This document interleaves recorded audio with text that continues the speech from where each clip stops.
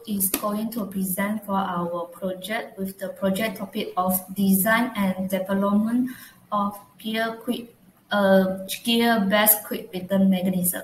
So our group members are IRENE, Santhia, Kesavan, and CHIEN.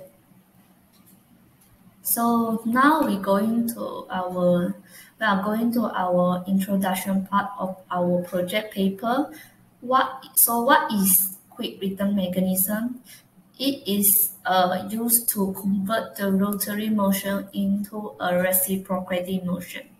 Basically, there are three kinds of quick return mechanism, which are with-wall quick return mechanism, crank and throttling mechanism, and hydraulic drive. The diagram here shows the basic structure of quick return mechanism. There are four main components in this mechanism which are crank, slider with throttle bar, connecting rod, and ramp. So the slider is always positioned within the throttle bar, and it is free to move along the bar. A crank is connected with the gear that is always rotating in a constant angular velocity. So in this diagram, the circle with blue colors is indicate for the gear or motors. The movement of the gear is always relying on the rotation motion of the motor or gear, rotation of gear. So the motion of the slider will promote the motion of the throttle bar as well. The crank in here is used to transfer the rotation motion of the gear to the slider. So now we goes to the connecting rod. The connecting rod is used to transform the oscillation motion of the throttle bar into a reciprocating motion of the ramp. The ramp is reciprocating along the somehow cold line of stroke. So the diagram here we can see that there are two kinds of stroke, which are reverse stroke and the forward stroke. The reverse stroke is happen when the crank is moved from B1 to B2 in a clockwise direction, and the throttle bar is oscillate from the P1 to P2. So the reverse stroke is just the inverse of the forward stroke. So this project is asked to design for a quick return mechanism crusher. Thus, we design for a crusher with crank and throttling mechanism, which is one of the quick return mechanism. This mechanism is generally operate with the help of motor. There are two types of gear involved, which are small and big gear. The small gear is called as pinion, and the large gear is called as ball gear. The motion of this mechanism is start from the driving pinion. The driving pinion is connected with a motor and pass the power to the ball gear. The rotation of ball gear causes the motion of the sliding block, as well as the oscillation motion of the due to the oscillation motion of the throttling. The oscillation motion is then transferred to the reciprocating motion of the ramp. So the concept is much more similar as I mentioned the slide before. So in the crank and throttle mechanism, the reverse motion of the ramp is always always faster than the forward movement in order to provide a good finishing performance. Quick return mechanism is really helpful, useful, and It is generally used in a machine such as sharper machine, slotting machine, power source, mechanism, cutter, and so on. Due to the forward stroke is slower than reverse stroke, the cutting time is highly reduced with the help of this mechanism. The machine is able to reverse quickly after completing an action or work.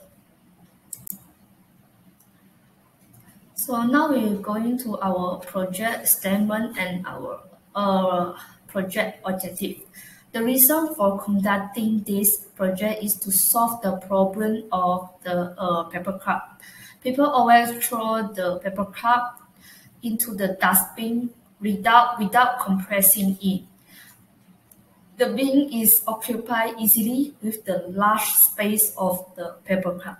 A new plastic bag is required to be replaced the old one, and this action is really pollute for our environment as plastic bag is difficult to compose.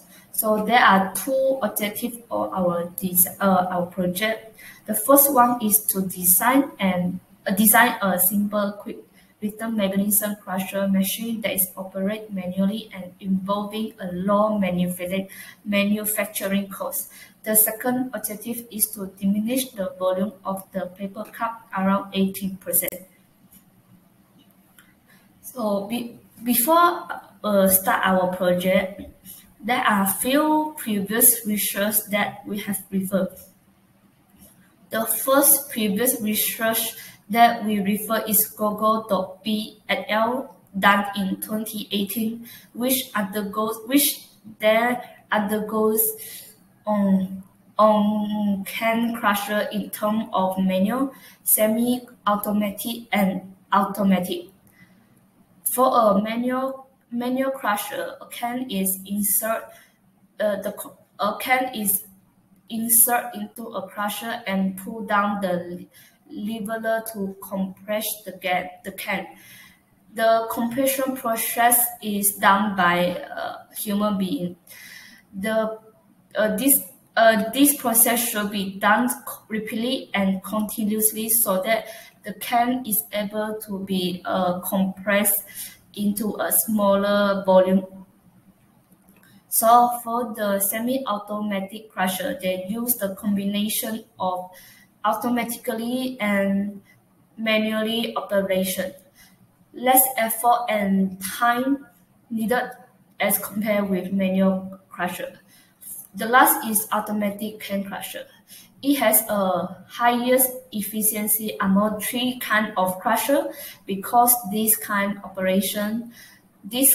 operation use the least effort and time.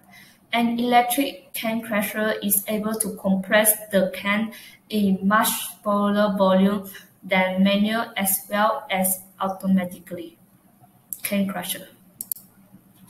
The next previous research that we have found is done by Regan-Nathan.S et al. Done in 2018. They have presented a research paper on design and fabrication of coconut crushing machine. Crusher is designed to make use of a crank and throttle lever mechanism. A 4-bar mechanism is utilized to compress the coconut. And AC power is supplied to the motor of the crusher.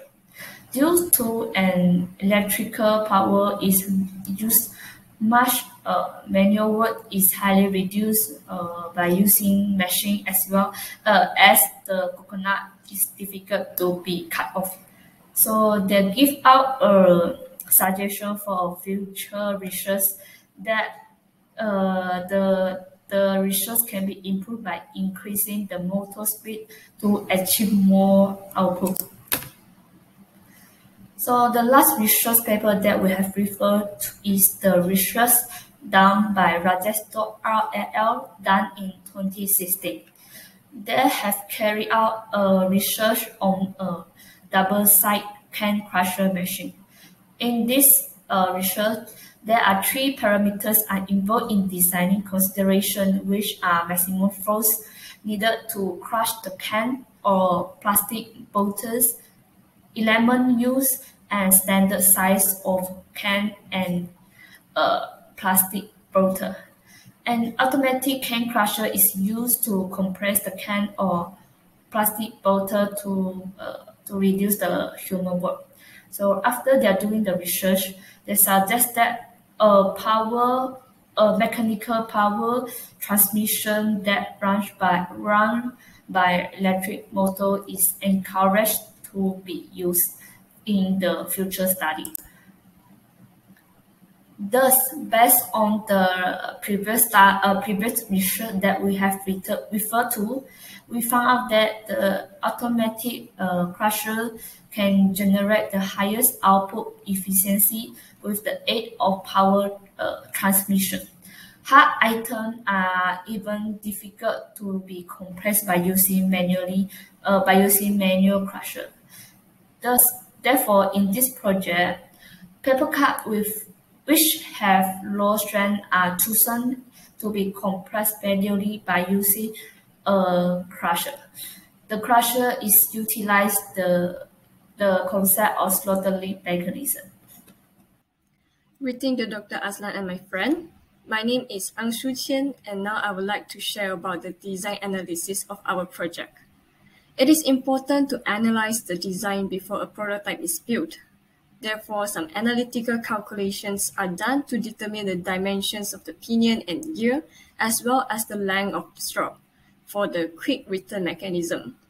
After all the dimensions are determined, the design of the crusher machine is sketched in the SolidWorks as the first step prior to the construction of the prototype. SolidWorks is a software similar to Autodesk Inventor, which provides the features to check out the prototype in three-dimensional view prior to production. It is incredibly important to sketch the design in SolidWorks as it helps to simulate the mechanism. With this, not only we were able to ensure that the mechanism has been designed, is able to function properly, but we were also able to save a lot of time in production as the exact length of material is known. With the help of simulation, we were able to prevent wastage of material and identify it accurately. In SolidWorks, a base structure of the crank lever mechanism is first sketched. Then, two gears are designed using equation that we have learned in this sem. The driving gear, as the pinion, is designed with 24 teeth, while the driven gear with 48 teeth. Then the driver and driven gears are meshed together. Then the reciprocating crank, link, which can also known as the connecting rod, the slider and the slider path are designed and assembled together. A simple simulation is run to make sure the prototype is able to function. Once the design is finalized, a physical prototype is constructed.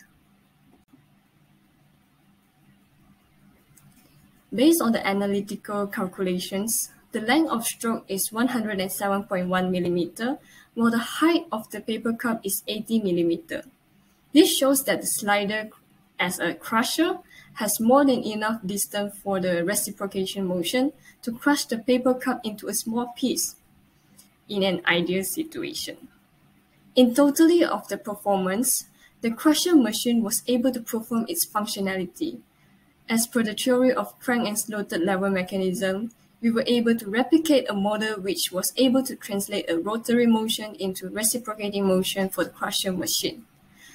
At the initial stage, the gears rotated smoothly and the crusher mechanism was good. However, over the time, performance of the crusher machine was moderate and it was unable to crush the paper cup completely. For this prototype, we used pinion and gear to amplify the torque. When a smaller gear drives a larger gear, the output torque is increased. Therefore, a higher force can be applied to the crusher to crush the paper cup. However, throughout the production of the crusher machine, we came across certain weaknesses problems. that were potentially affecting the performance of the crusher machine. So firstly, as mentioned above, the number of teeth of the pinion is 24, while the number of teeth of the gear is 48. However, the pitch circle diameter for pinion and gear are just 48 mm and 96 mm respectively. Therefore, the number of teeth for pinion and gear are considered as high. When the number of teeth is higher, the gears can rotate smoother, thereby less friction is produced when the pinion and gear are meshing together. Yet, there are disadvantages when a gear has more teeth. The strength of the gear teeth reduces as the number of teeth increases, as it has a higher chance of stripping the teeth. The gear might experience breakage, especially at the root of the tooth fillet, when force applied exceeds its limit. Therefore, we can design gears with a better meshing configuration and teeth numbers, lowering the risk of breakage. So that's all from me. Thank you. Thank you, CHIEN. Hello, everyone, and greetings to Dr. AZLAN. I'm Santhia Kesavan, and today I'll continue presenting on the materials and equipment segment that we basically use to make our prototype of crusher machine. So firstly, the main component that we needed was a DC motor. And with the courtesy of the Robotic Club, we used the DC motor from the brand of SHUH, which runs on voltage of 12 volt, has a rated output of 20 kg force per centimeter square, and a rated power output of 41.3 volts. Besides that, we also reused some old 3D printed gears that we found from the lab for the pinion and gear. Next, we also used 3D printed crank, connecting rod, bearing, M5 bolts and nuts, M6 bolts and nuts, PVC pipe, wooden block, aluminium bar, L-bar, and paper cups. Now, let's take a look at the methodology segment. Firstly, we will run down the journey of designing the physical prototype. To begin with, firstly, we chose the appropriate material for the prototype. As to reduce material waste, and as I mentioned earlier, we simply reused some old 3D printed gears that we found in the lab. We then inserted bearings in the center of the gears to mount connecting rod, which pretty much allows the rotational motion of the gear. We then continued the modeling process with 3D printing of the slotted lever, which enables the rotary motion of the gear to be translated into the reciprocating motion of the slider. Then we focus on the production of the slider, crusher, and slider part. Slider and crusher were designed using wooden block to exert a maximum pressure on the specimen when being crushed. Meanwhile, for the slider part, we used PVC pipe to ensure a smooth reciprocating motion of the slider. The PVC pipe, we also designed it in such a way that it has a slot on the top to enable the linkage of the connecting rod to the slider after some careful consideration on the dimension. And also, as to increase the efficiency as well innovativeness of our crusher machine, we designed a drop zone slot at the bottom of the PVC pipe, whereby once the specimen is completely crushed, it drops directly into the bin. Next, a wooden plank was also chosen as the base for the prototype. We then began assembling the parts onto the base by using some fasteners. Then we sketched a base sketch, which we pretty much did on the SolidWorks, and we re-sketched it on the base, which is the plank. Then we found the axial point and we fixed the axial rod, pinion, and gear using some fasteners such as a washer, bolt, nut, connecting rod, and coupler. The slotted lever, reciprocating crank, and slider with crusher were then installed onto the prototype using fasteners like connecting rods, bolts, and nuts as well. Lastly, we also attached the DC motor in such a way it was installed from the back of the wooden plank. Now, as we can see in this figure, this is the finalized prototype. To add on, our prototype's crusher machine's orientation is actually horizontal and not vertical.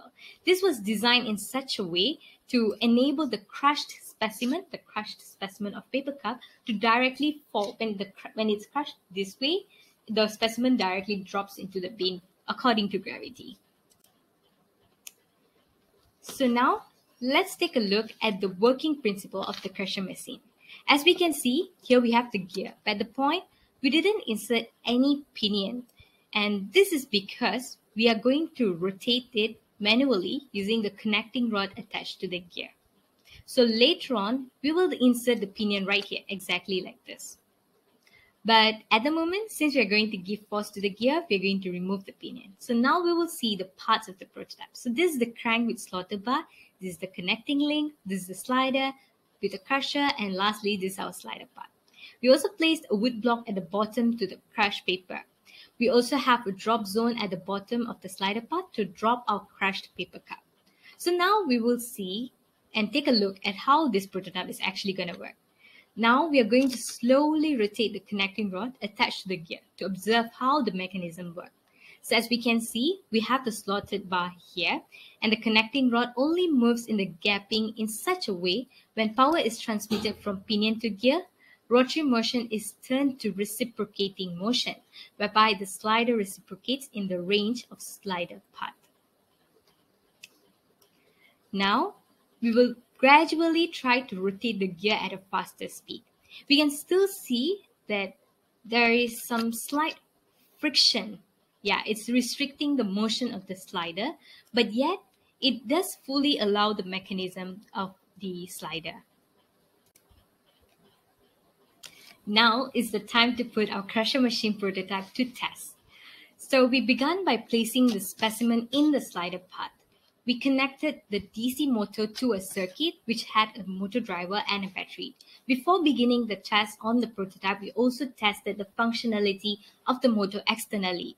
So then we switched on the circuit to observe the function of the crusher machine. So this is the moment of truth. We tried running the motor attached to the pinion, and the meshing was perfect with the gears. The gears started rotating, producing a rotary motion, which was then transmitted to reciprocating motion, and via the links and slider. So we started off with few pulses of power and then gradually increased it. And we can definitely say that the crusher machine was a success at its peak performance at high speed as well.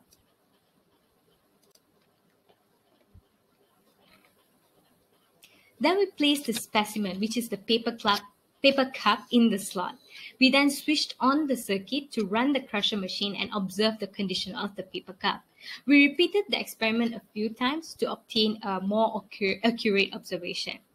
However, the power or the torque which was transmitted was not strong enough to smash the paper cup completely. So gradually over the time, the links of the crusher machine also loosened due to extreme stress and started rotating in opposite direction, as can be seen in the video. This was one of the biggest challenges that we faced throughout the production of the prototype of crusher machine. Nevertheless, we did not give up, and we were able to identify certain possible causes or source of error, and we tried our best to rectify it.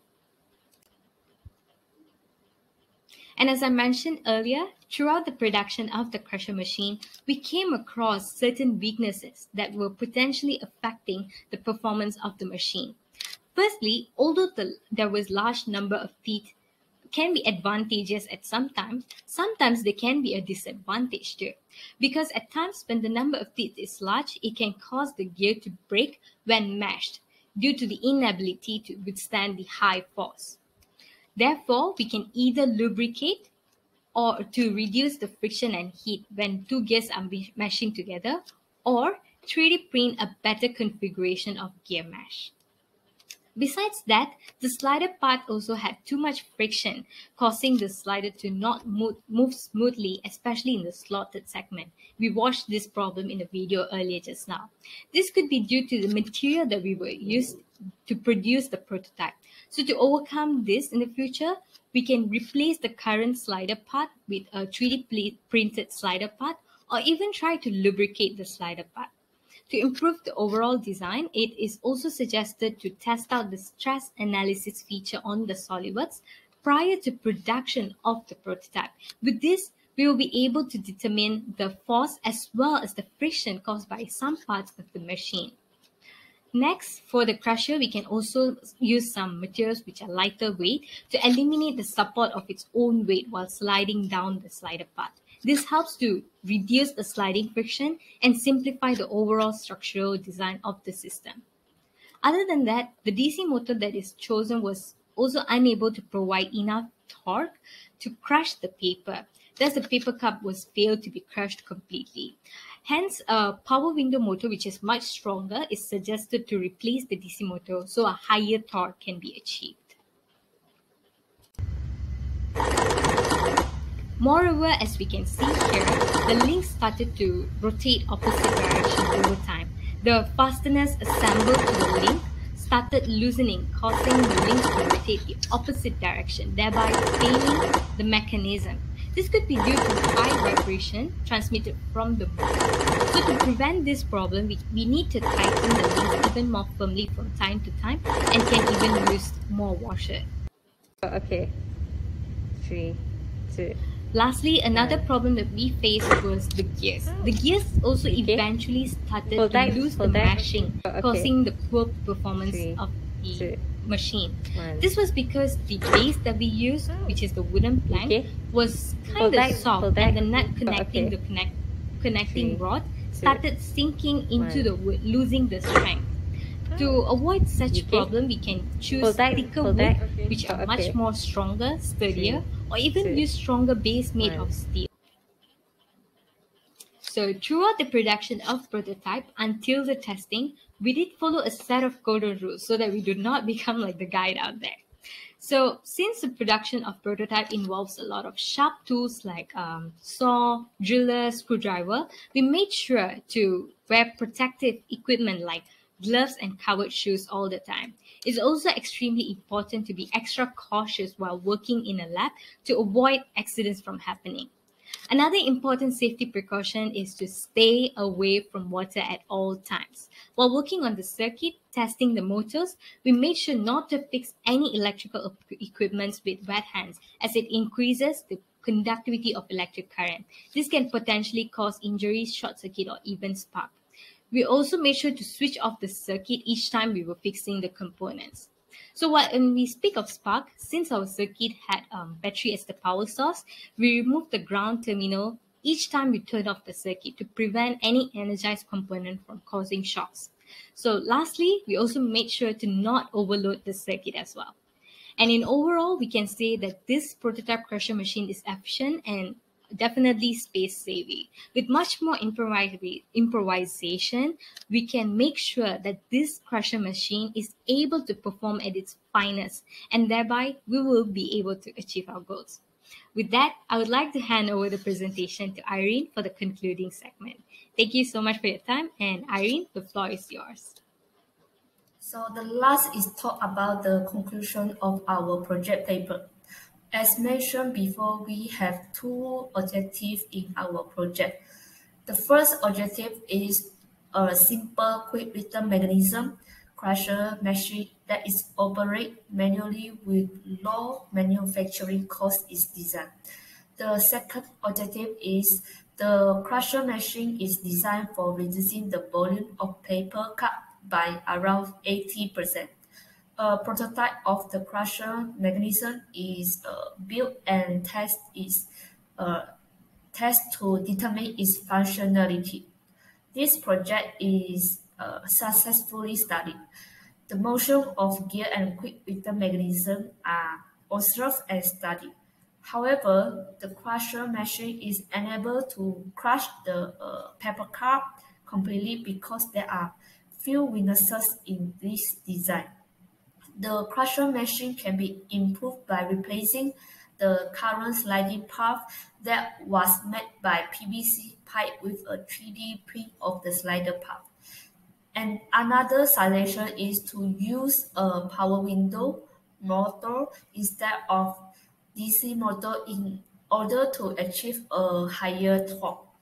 Yep, so that's all for our group presentation. Thank you for listening.